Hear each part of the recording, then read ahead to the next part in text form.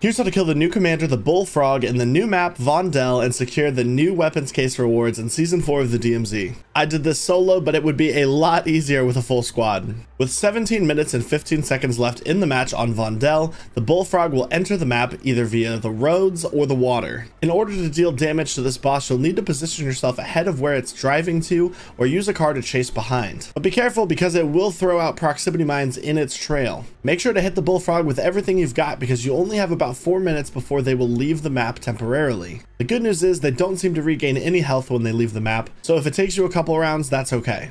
I used anti-armor rounds, thermite grenades, and a lot of missiles from the Joker to deal damage to the Bullfrog until it exploded. From there, I simply collected the weapons case and made my way towards an exfil. Follow for more.